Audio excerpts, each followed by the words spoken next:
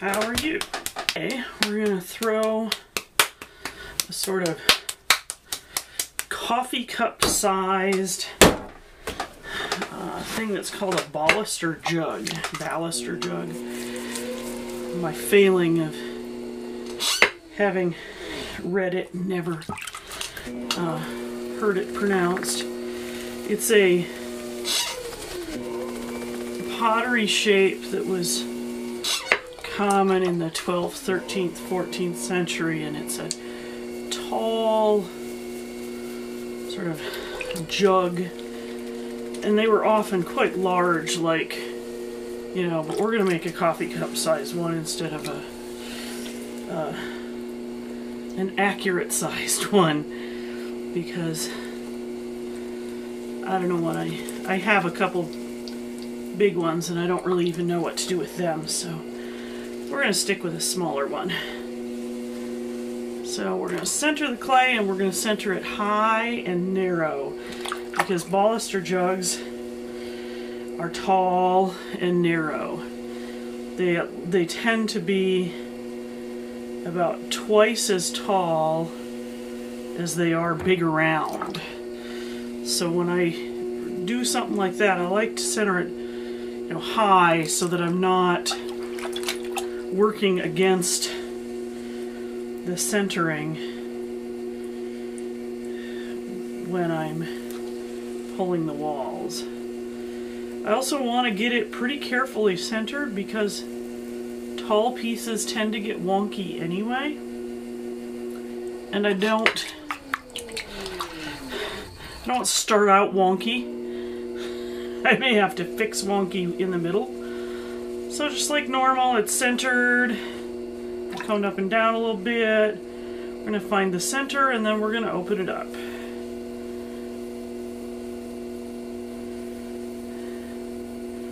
I remember when I first started watching videos, I thought, jeepers, those people are so good. It looks so,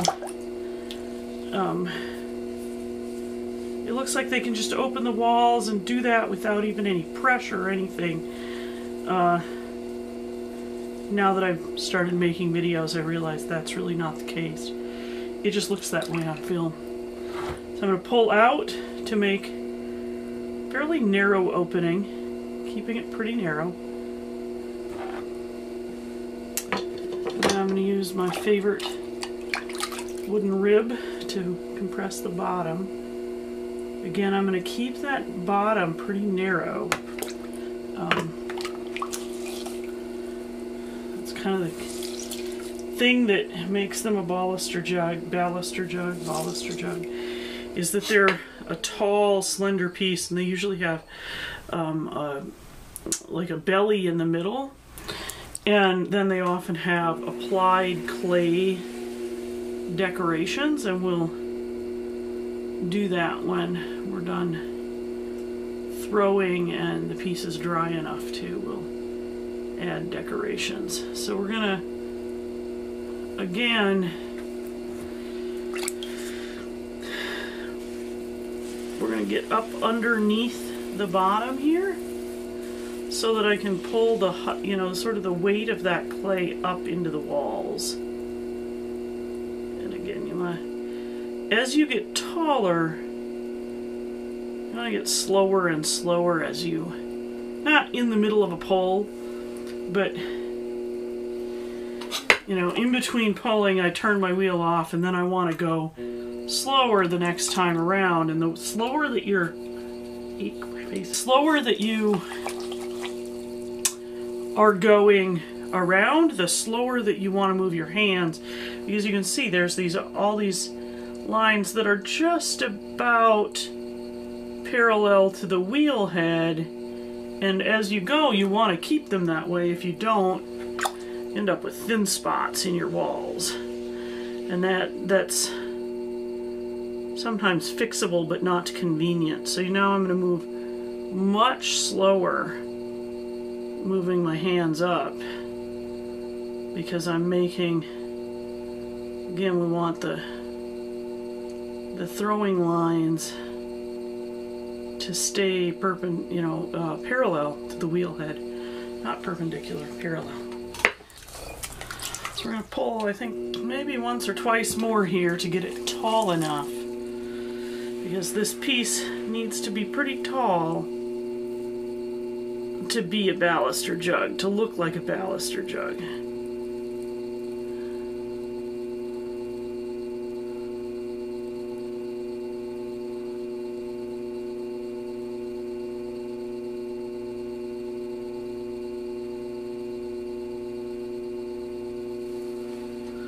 Getting kind of close. Kind of like tumbler size here. I think we want one more pull. Yeah, maybe two. Again, I'm going to push in on the bottom here so that I can get some of that weight out of the shoulder and up into the walls.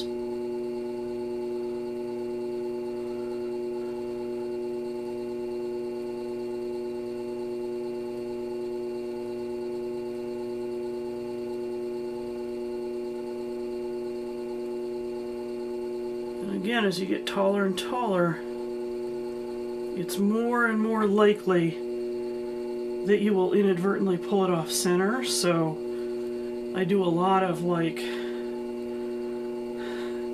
pushing the cylinder back to center as I go. Be aware that when you collar, because you're pushing in, you're pushing more clay in, so then the walls get thicker, so you're going to want to pull a little bit more. So I think we're going to do one more pull, and then we're going to give it its sort of characteristic belly.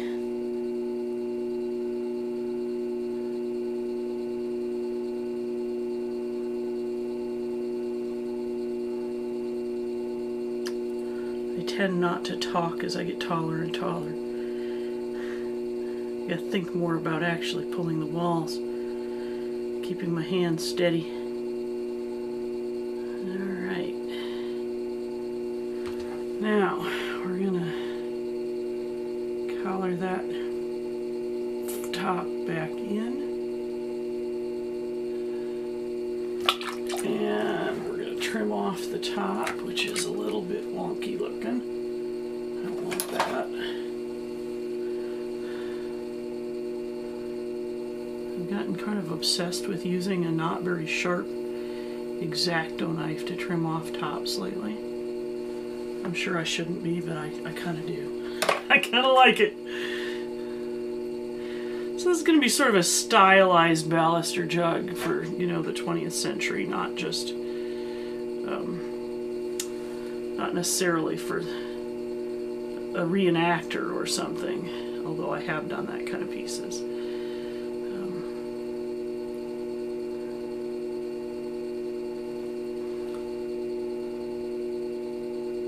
Alright, so the first thing we're going to do is we're going to push the, well, we're going to straighten out that bottom a little bit so that it's not quite so ribby. Quite so, okay, and then we're going to, again, curve that so that I can push against it to make sort of a belly in the middle here. Baluster jugs have a belly in the middle, not at the bottom. They're not pot-bellied, they're kind of middle-bellied. They look like I do. Skinny legs, skinny up top, a little bit pear-shaped.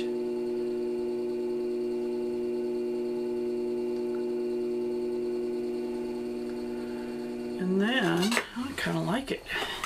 I'm digging that shape. Never made a coffee cup this shape.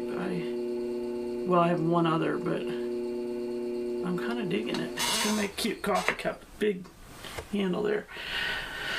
Then, we're going to trim off that base a little bit. Let's see. Slow down. Put your wooden knife against there and gently press it down to the wheel head. So that you get a little bit of separation.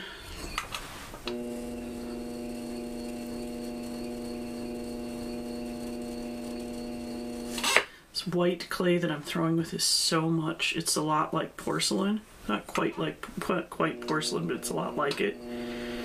and it leaves this sort of white residue all over everything.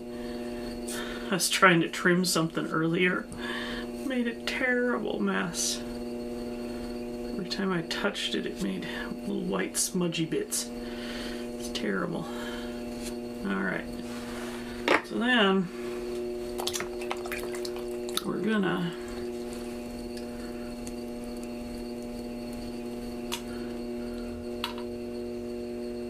fix up that bottom a little bit there.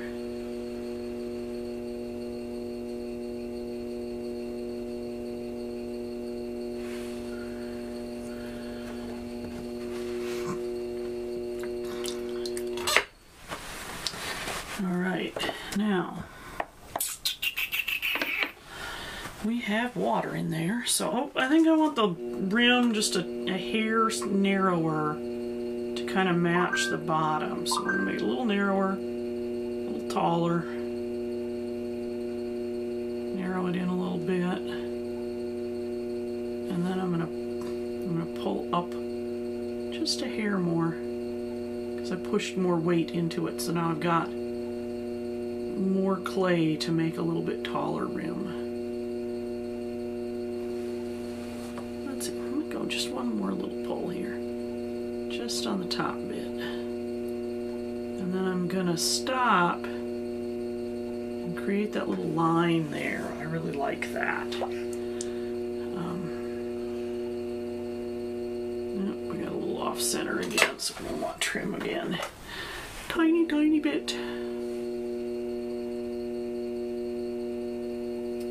Hate trimming tall pieces. The goal is to be tall. You hate trimming any height off, right?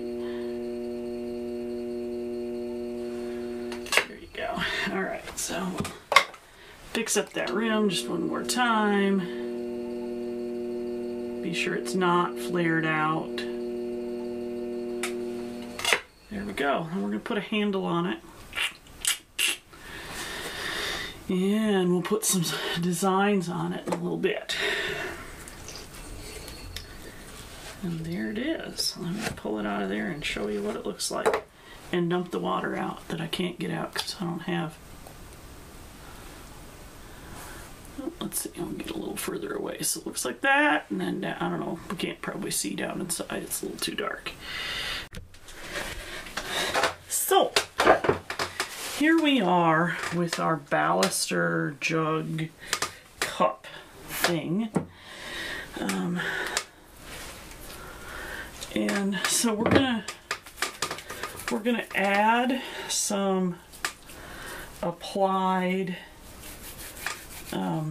decorations now. So I'm gonna roll some clay snakes. So we want, in this case, I'm going to put 4 lines down, one on each sort of corner, except it's a round thing, so it's not really a corner, but we'll pretend it's a corner. In order to apply these decorations, the first thing we're going to do is I'm going to sort of mark. And I'm actually going to use the corners of the bat to tell me where I'm going to put them. So I'm going to sort of go like this, and then I'm going to trim them off. Oopsie, at the right height here. And then I'm going to turn it a quarter, and then we got,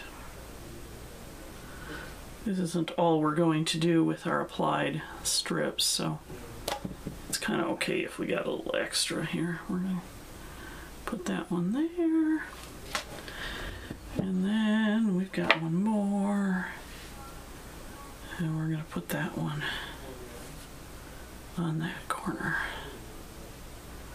Okay, so now we're going to take a few of these, and I'm going to make sort of like this, make arches I think. And then we're gonna go, I think we're gonna go like this. So, ooh, that's getting a little dry. That's no good. So I'm gonna take my finger. If it gets a little cracked, it often doesn't matter much.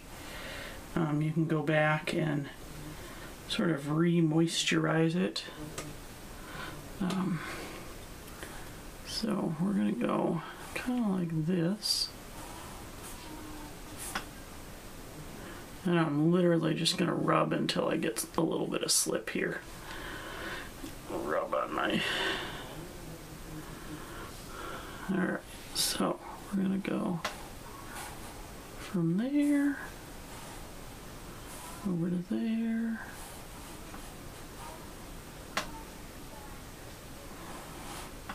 And we're gonna make it join up here neatly.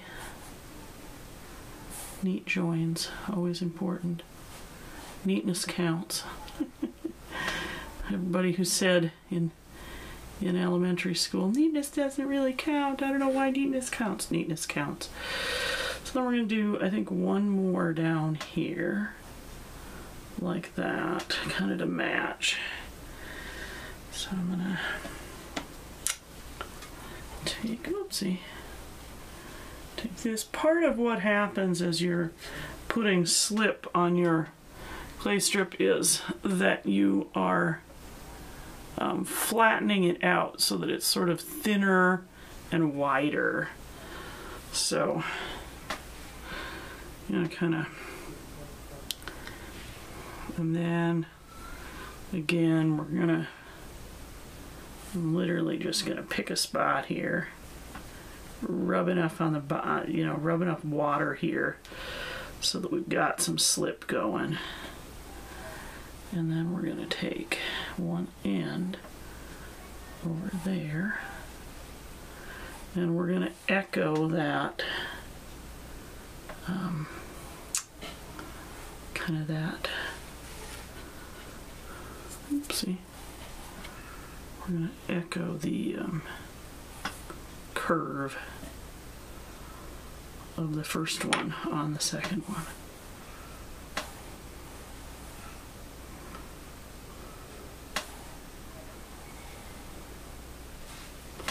So like that, we're gonna move that out.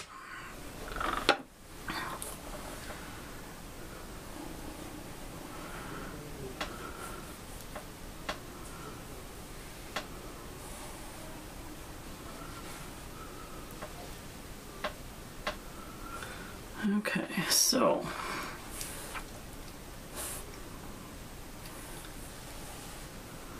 I need a handle. And then there's one more thing, well, it's a bunch of little things that I like to do. Oops. So one of the things that I really like doing on baluster jugs that makes them sort of feel a little more special to me is I roll a little teeny ball. Okay, that's about twice as big as I need, I think. Roll a little teeny ball like this. So I have a little tiny ball. Let's see that there. And then I'm going to set it down. Oopsie. And I'm going to push on one end so that I get sort of that little shape. And then I'm going to stick it on each of these little join spots. I like the sort of decorative nature of that. So again, we're gonna make a little ball, push down, so we've got a little sort of, I don't know quite how to describe what it is, but then we're gonna, oops, we're gonna put it right on that join spot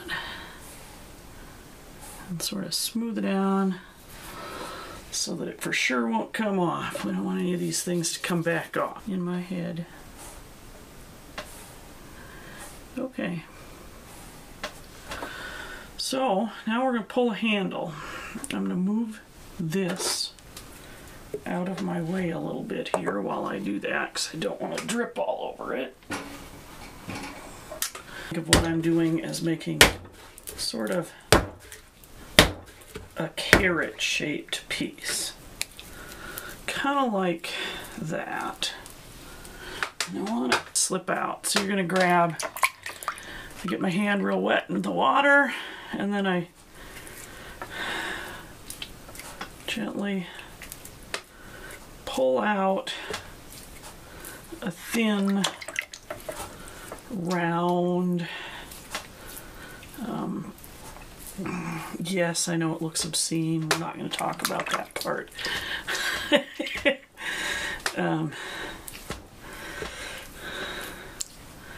You know, keep your hand wet so that it slides easily over the handle, or you will inadvertently just pull it off. Now, depending on your particular opinions, many people will do like thin it out a whole bunch. I like to thin it out a little, but I don't like to thin it out a whole lot. I don't like my handles to be super like thin. That's just not, I don't like the way it feels. I like a little bit more rounded handle all around than that. My first teacher told me absolutely you should never ever ever have round handles. I've actually made some round handles. She said it wouldn't feel nice. That is not my experience. So here we have a handle. I think it might be a little big. I'm gonna thin it out a little bit more now that I look at one of the things you want to be careful of is looking at the piece of pottery that you're putting the handle on, and it should be like the right size to go on your pottery, right? And I'm gonna trim it off here. Set my I always think of that as like it looks like the top of a bone in my head, like the top of the femur or something. Okay, so I'm going to pick this up. We're going to let this sit and dry out for a little bit, and then we're going to come back and put it on the cup, but it's got to dry a little bit. Alright, so here we are with our handle. So I need to kind of decide where we're going to put our handle. I think I'm going to put it in the middle of one of these decorated sides. And I think Baluster jugs usually have pretty small handles, so I'm going to cut this off. Usually it kind of grows, usually kind of goes like this, growing out of the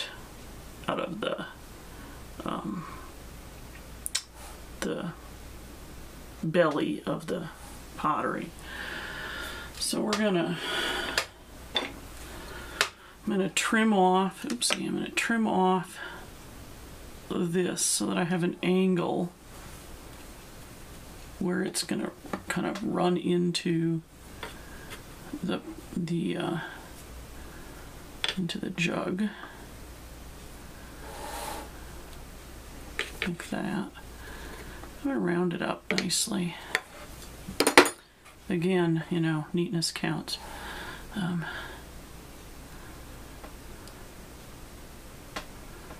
In pottery, when you aren't neat, it's not really fixable later often.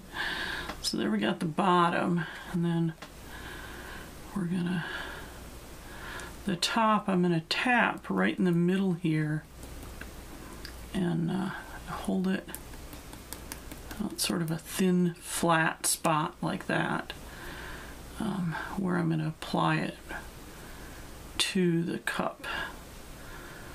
Okay, so and you'll note that by doing that I've made sort of a roundy bit on the end so that it will fit neatly onto the cup. I think maybe I'll actually go right up over the top of the applied decoration. I think I need it to be a little thinner. So I'm going to pull it just a little bit more here.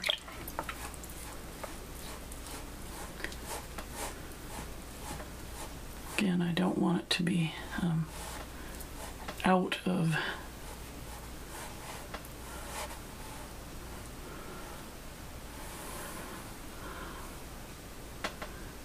I'm thinking kind of like that. So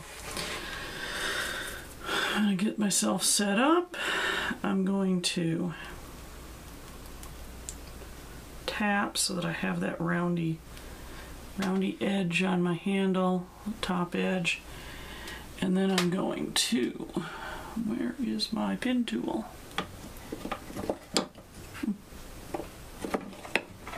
I need something to score with. I guess we'll use this. Amazing what you can do. Oh, I think I will put it on this corner. It doesn't really matter, I guess.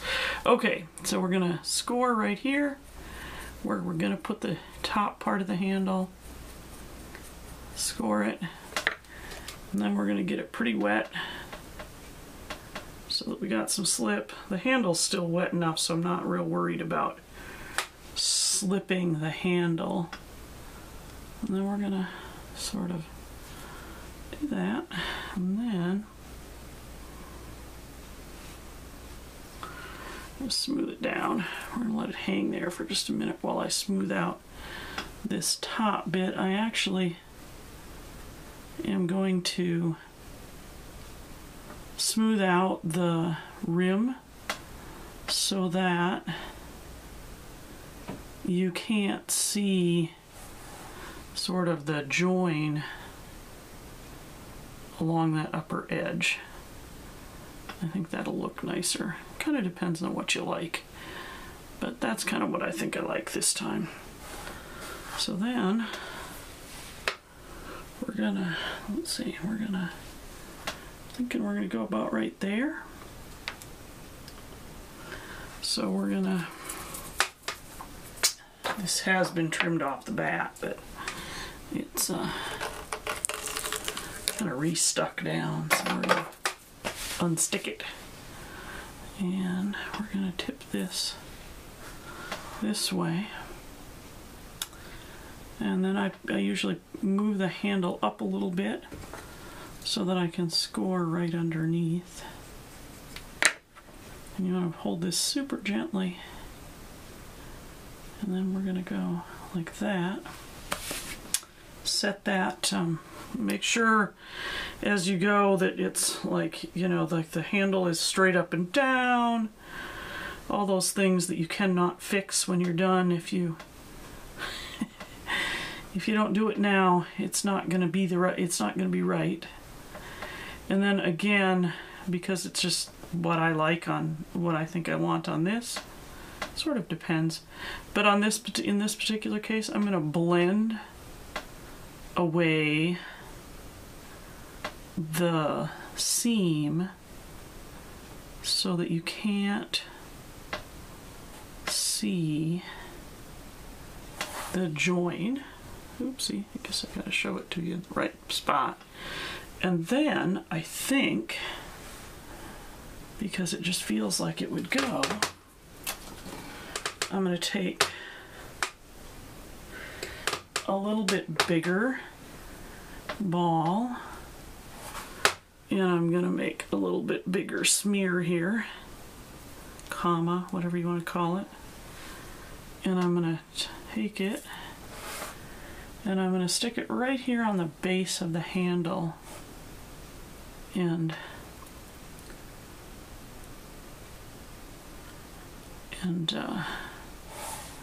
smooth it away like that. And then I'm going to do one more,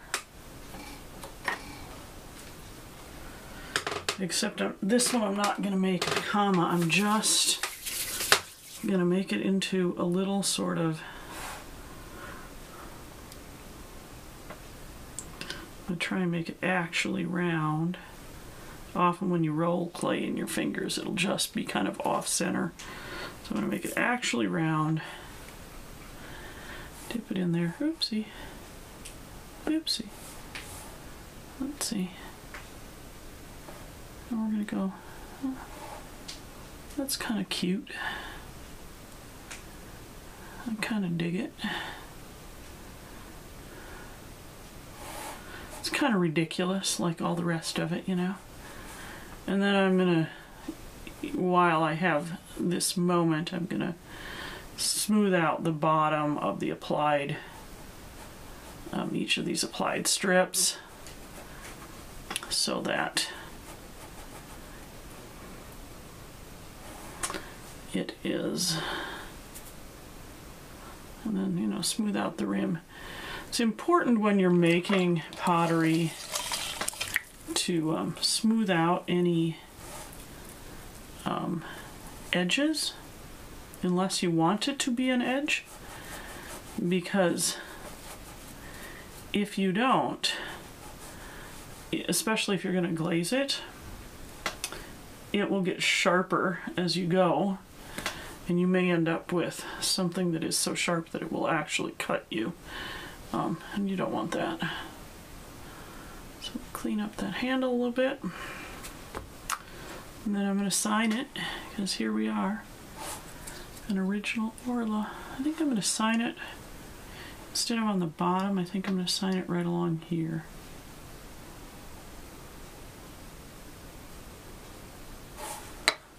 When you do a bunch of applied stuff, a handle or whatever you're doing, it's important to slow dry things. You want them to dry super slow. So I'm gonna turn it around real slow so you can see everything that we did, all that applied decoration.